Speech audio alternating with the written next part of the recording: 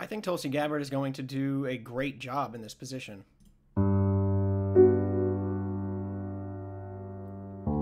All right, so let's get into it. So, nearly 100 former national security officials alarmed at prospect of Gabbard leading intel community. In the letter obtained by NBC News, the officials urged the Senate to carefully evaluate whether Gabbard is equipped for the position, which requires Senate confirmation.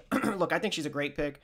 I've been I hate using this word, but a fan, of Tulsi Gabbard's for a while now. She was one of the few Democrats that I actually really liked on the Democratic ticket, a few years back.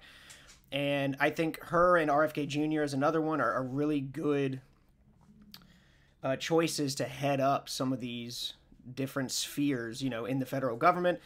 And look, I'm only going to say this not to try to say that I've got some better insight than anybody else, but just from the things that I've seen. So I worked in the intelligence community for a few years, both in the military and then outside of the military for a federal contractor.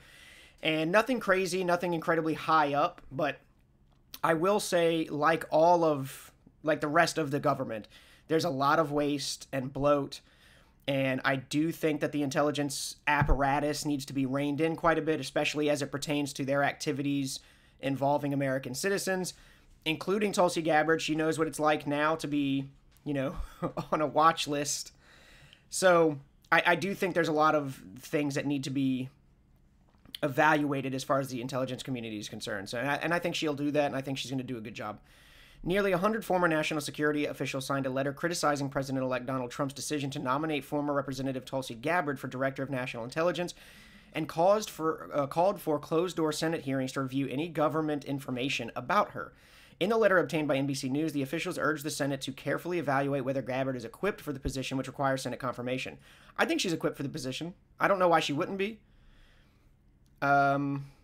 Granted, she doesn't have like a long, career of directly working in intelligence. I don't think, because I don't remember exactly what she did in the military, but she's been been in Congress, so she's not somebody that's like, oh, I've been doing working in the intelligence community specifically for 30 years, right? But I think she will do a good job, and I think the big point here again is kind of just cleaning up the nonsense. Draining the swamp, right, as they said.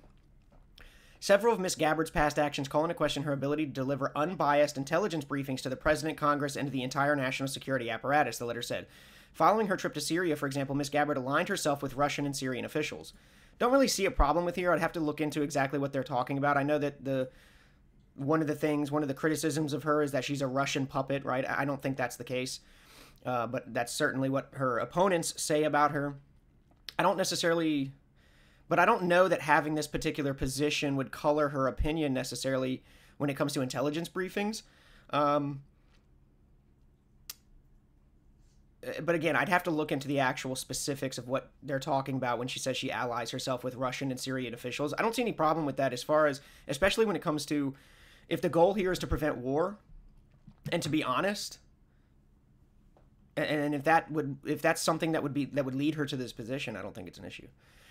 The former officials also proposed closed-door hearings that would allow lawmakers to fully review any government files on Gabbard, a former Democratic House member from Hawaii. I also should point out, too, that it was not too long ago that many were retired, I think, at the point, but many individuals who were part of the intelligence community also signed a letter saying that I think it was the Hunter Biden laptop issue was just a hoax, and it had to do with Russian collusion. We also saw some intelligence community activity with the Hillary Clinton campaign and the Russian collusion with Trump, and all of those things ended up to be bullshit. Bullshit in one direction or the other, right? Obviously, the Hunter Biden laptop story was not bullshit. It was true. But the intelligence community, a bunch of officials from the intelligence community said, no. And again, this is one of the reasons why they're worried about, Tulsi Gabbard kind of leading the intelligence apparatus, is because it's going to be, I think, with her in charge, more difficult to lie to the American people, and in many cases to be a puppet branch of the Democratic Party. Okay? It's going to be harder for them to do that. That's why they're upset. Senate committees should consider in closed sessions all information available to the U.S. government when considering Ms. Gabbard's qualifications to manage our country's intelligence agencies, and more importantly, the protection of our intelligence sources and methods. I don't think that's going to be called into question here. I don't think with Tulsi Gabbard in charge of the intelligence community, all of a sudden there's going to be any threat or problem in protecting intelligence sources. The letter signers include Wendy Sherman, former deputy, don't care. Ian Kelly, okay, a bunch of people don't really care. Gabbard has previously faced criticism for sympathetic comments about U.S. adversaries. Days after Russia invaded Ukraine, Gabbard called for Ukraine to be a neutral country, urging people to embrace the spirit of aloha. Again, don't really see an issue with this. Again, and it's one of those things where if the goal here is to prevent further war, and certainly to prevent the United States' involvement in war, which thankfully there's a very huge anti-war sentiment in this country right now. It's been pretty great. If that's the goal, then there's nothing wrong with a particular, a comment like this, right? This isn't, it's not Russia attacking the United States. It's not them on our own soil attacking our citizens. And she's saying, well, no. No, it's something incredibly far removed from us. And so if the goal here, again, this is kind of like what Trump was doing when he was talking about, Kim Jong-un or Putin, is if the goal is to be diplomatic and find solutions here outside of war, then you can't just kind of go in guns blazing into negotiations, right? It doesn't work that way. So in 2017, Gabbard made an announcement trip to Syria to meet President Bashar al-Assad, the country's authoritarian leader. The trip sparked bipartisan criticism. The same year, she cast doubt on the U.S.-owned intelligence agency's conclusion that Assad's government was responsible for a chemical weapons attack on Syrians. Again, don't really see a problem with being skeptical of these types of things. I mean, there were no weapons of mass destruction in Iraq, right? Intelligence community sure said there were. In 2017, Gabbard made an announcement trip to Syria to meet... Oh, wait, that was The letter also argued that Gabbard would be the least experienced person to hold the director position since it was created in 2004.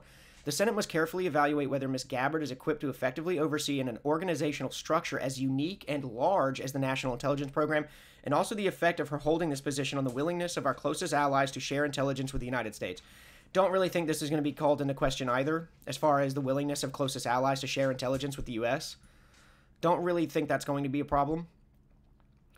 And again, I'd like to see, when they say as unique and as large as the National Intelligence Program, I'd like to see that reduced quite a bit, actually, like I mentioned earlier. The letter was addressed to Senate Majority Leader Chuck Schumer. Thune's office did not immediately respond to a request for comment. Schumer's office referred to a letter he sent to Thune this week about the confirmation process, in which he said Democrats are ready to and willing to work with Senate Republicans to provide advice and consent on Trump's nominations. Reach for comment, a spokesperson for Gabbard on the Trump transition team slammed the letter as well as the other signers' credentials. Yeah, and look, a lot of this is probably coming also from the fact that Tulsi Gabbard has moved away from the Democratic Party. Look no further than what the Democratic Party did to Andrew Yang or to Bernie Sanders. These intel officials continue to use classification as a partisan weapon to smear and imply things about their political enemy without putting the facts out, Henning continued. Gabbard is just one of Trump's expected nominees who is facing headwinds. Trump's picked to lead the Defense Department, Pete Hegseth. Yeah, this must be old. Let me see. No, not, okay. I thought Hegseth was out. But anyway, look, at the end of the day, I think Tulsi Gabbard's a good choice. I think she's going to do a great job. And, I hope her, along with RFK Jr. and some of these other picks, are kind of going to, steer the federal government into a better direction. I'm really looking forward to seeing Vivek and Elon work to reduce, government spending, government waste, and hopefully that does carry over into these other areas like, the intelligence community. So the intelligence community is a lot like, many of these other agencies under the federal government where there's a lot of people really not doing too much. And you really don't need to be that big and bloated. But anyway, let me know what you think in the comments. If you disagree with anything I've said, please let me know why, and take care.